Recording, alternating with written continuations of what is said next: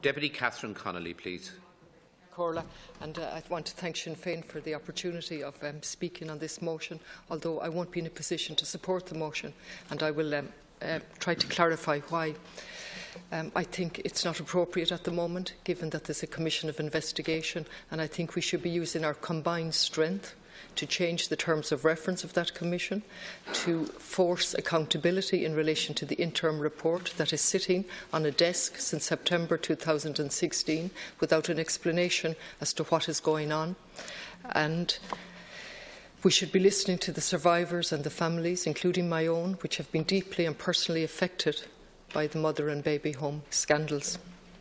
And Minister, you quote from Heaney, and while he is one of my favourite poets, and normally I would delight in hearing his poetry quoted anywhere, I would have preferred if you quoted from some of the survivors, or indeed if you quoted from the briefing document that was prepared last October 2012 by officials in the Department of Health, highlighting the very serious issues in relation to patient and health, patient safety, baby safety in the mother and baby home in Tuam and Bessborough, in relation to the possible alteration of birth certs and death certs, and in relation to many other serious issues. That was October 2012, in the context of the Martin McAleese report, which they said they hadn't the wherewithal to investigate. That's one of I'm sure, how many other briefing documents we don't know, Minister. And while I accept your bona fides, and I've said this publicly, my confidence in that bona fides has been stretched a little, notwithstanding that you inherited the situation. And it's certainly been stretched by your failure to publish the interim report. And I really wish that's what we were discussing here in this stall, with the view to having an influence in relation to the terms of reference, the scoping extension that you're talking about, and so on. And so now we're talking about a truth commission, rather than force and accountability in relation to the ongoing process. And that's one of the serious failures that I've seen in this Dáil in my time and prior to it, the utter failure of the Dáil to hold the system to account, a point that's repeated ad nauseum by the judges when they are put in charge of tribunals. And they repeatedly have said, if politicians asked questions and demanded answers, we wouldn't need as many tribunals. And so here we have a commission of inquiry with an interim report that hasn't been published, and no excuse for that. Now, that in itself is appalling.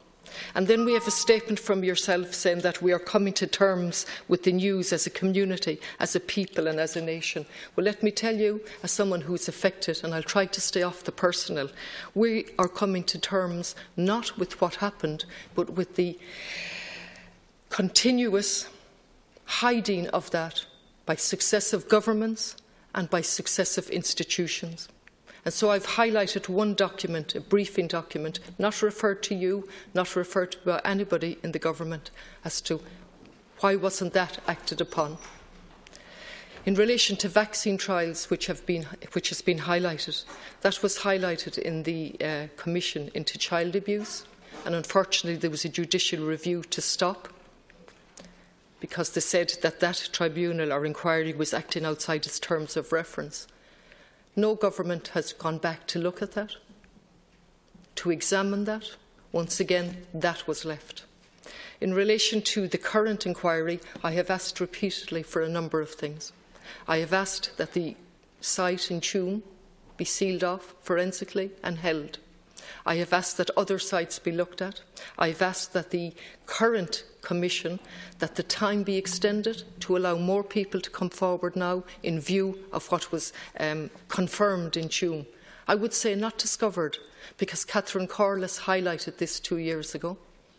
The Commission of Inquiry into Child Abuse was certainly aware of it from the many people who came forward and gave testimony. The Martin McAleese interdepartmental inquiry was fully aware of what was going on in the mother and baby homes. So none of this comes as a shock. The shock is the continued cover-up. So I'm not looking for reconciliation at this point. For me, as someone who's been affected by the survivors who are struggling gallantly to survive, they haven't asked for reconciliation. What they've asked for is to be treated with dignity and respect and be given maximum information. And you talk about empowering, and I take that at face value, Minister, and you empower people and survivors by giving them maximum information. That is not happening. And so we have somebody down the High Court currently looking for records and having to go to the High Court to force a situation to get information about his sister. And all of this is on the public record. And when we see death certs for places like the Mother and Baby Home in Tuam, we can't rely on those, because the briefing document back in October 12 told us there was a serious possibility that those death certs had been tampered with. And so now we have a situation where are we to mourn for those that are related to us, that are supposedly buried in chambers in the Mother and Baby Home in Tuam, Bessborough and elsewhere? Or are we to go and look and see have they been adopted in America through illegal adoptions? And again, Minister, the briefing document highlights that babies were shipped to America amongst many other countries, and that there were triple payments to the Mother and Baby Homes. The two that are cited are Bessborough and Tuam. Payments by the mother, payments by the state, and payments by the adoptive parents in America who were waiting for their children to come over, their children they were going to adopt. All of this has been set out. None of it is new. Not one single piece of it is new. So, Minister, if you're seriously interested in starting a new regime, if you're seriously interested in openness and accountability, let's stop issuing statements that you're going to talk to the historians and the academics and the advocates. And let's make a statement that we're going to listen to the survivors and the families in the first instance. Please stand up in the Dáil and account for why the report hasn't been published. Commit to a full and frank debate about that report as soon as it is published, and confirm tonight the date of the publication of that report. That's what openness and accountability means, at least to me. And that's the least that the survivors deserve. And I'll finish and paying tribute to Mary Raftery, whose name is not heard often enough in this Dáil. And she died prematurely on the 10th of the 1st, 2012, as a result of her extraordinary work, States of Fear back in 1999, her book Suffer Little Children and Cardinal Secrets.